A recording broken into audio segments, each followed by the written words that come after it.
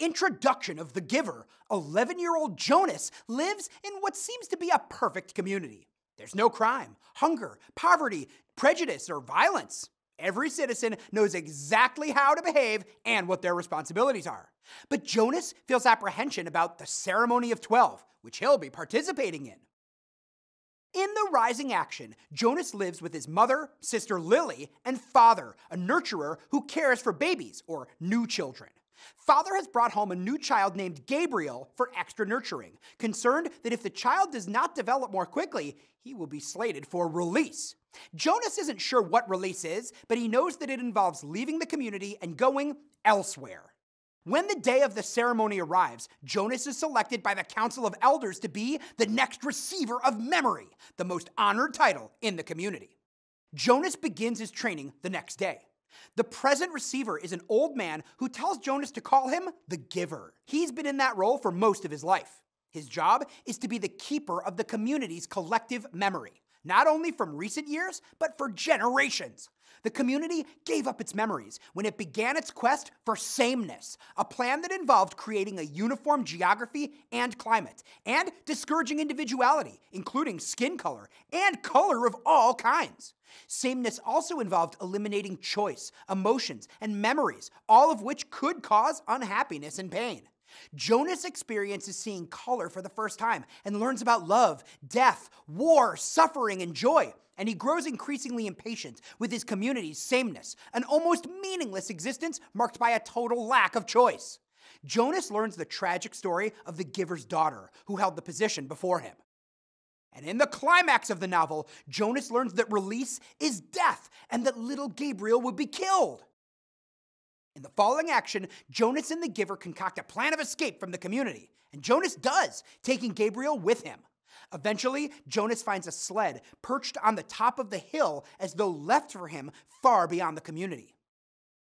In the resolution, he and Gabriel race down the hill to where he hopes the people are waiting for him with love and warmth elsewhere.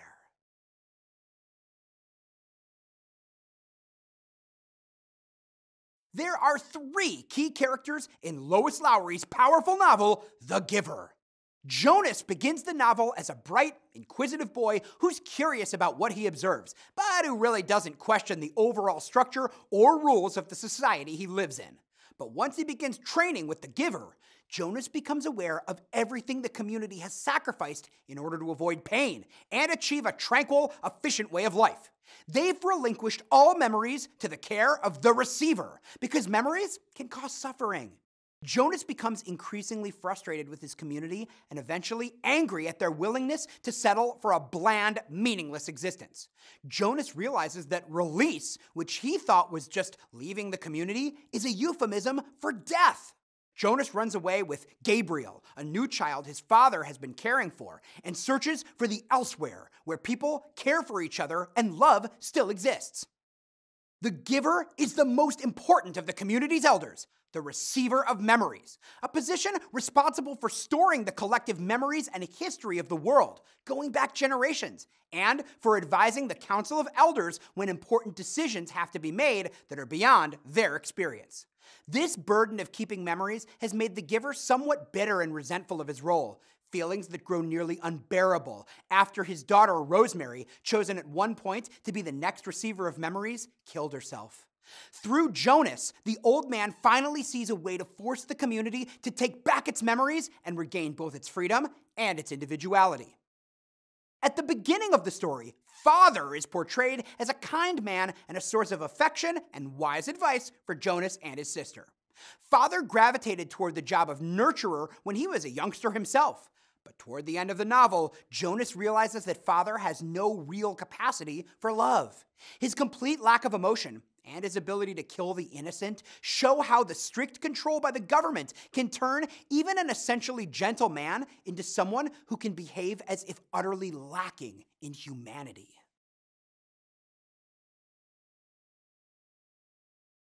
Colors, the sled ride, fire and candlelight, Gabriel, and the river are the central symbols in The Giver. In the quest for sameness, the leaders of Jonas's community have sought to eliminate color in all things.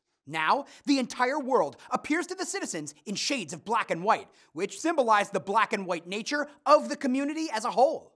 Eventually, the giver shares the memory of a rainbow, representing the spectrum of human experiences and emotions. When Jonas first receives the memory of the sled ride, it's a wonderful, exhilarating experience. But Jonas continues to dream of the ride down that snow-covered hill, and always in the dream, it seemed as if there was a destination. The sled ride is a symbol of Jonas's journey to freedom and understanding, a symbol for both an escape from the meaningless life of the community and a return to a world that values emotions, memories, individuality, choice, and love. Fire and candlelight have a powerful effect on Jonas. He tells himself that the community was right to ban such potentially dangerous things, but deep inside, he longs for the warmth and light they provide. Subconsciously, he understands that warmth represents the feelings that come from a sense of community, human connections, and love, while light represents understanding, knowledge, and perhaps hope.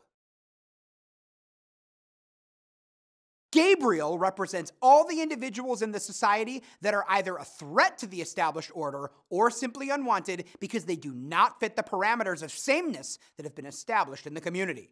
The child is purity and innocence, laughing happily in the family dwelling and unaware of the danger he's in. He is hope personified. Finally, the river is one of the few natural features that still exists in the community. Ever-changing and uncontrollable, it adds small jolts of uncertainty to a community that values predictability and control. Little Caleb somehow fell into its waters and died. From that point on, the river becomes a euphemism for death or escape. The river also flows out and away from the community, subtly providing an indication that there is a way out of the rigid structure of a society there, an elsewhere. The freedom and burden of choice, the importance of memory, conformity versus individuality, and security versus freedom are the central themes in The Giver. Every person in Jonas's community knows exactly what to do and when to do it. No room for personal choice has been allowed. A special committee determines which spouses are suited to each other, which children best fit within each family unit, and even what an individual's job is within the community. Those decisions are never questioned. Jonas becomes truly aware that freedom of choice has been eliminated and rebels. Eventually, the freedom to choose even becomes the key to saving young Gabriel's life and the soul of the entire community. The importance of memory is a theme central to the novel's plot. In The Giver, control of memory has been taken to a dangerous extreme. Memories from generations past and the lessons of history have been locked away in the mind of one person, the receiver of memory. The position of receiver was created because even the community leaders realized that only with memories can there be knowledge and wisdom, and only the knowledge of history can prevent disastrous mistakes from being made again and again. Conformity versus individuality drives the novel's action.